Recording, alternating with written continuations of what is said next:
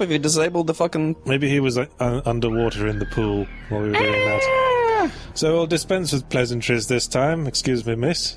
And we'll just go straight for the garden. Sorry to interrupt your boning. Good aim there.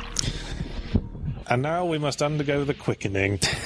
That's literally what it is. Look at how he poses when this happens. Princes of the universe. There can be only one.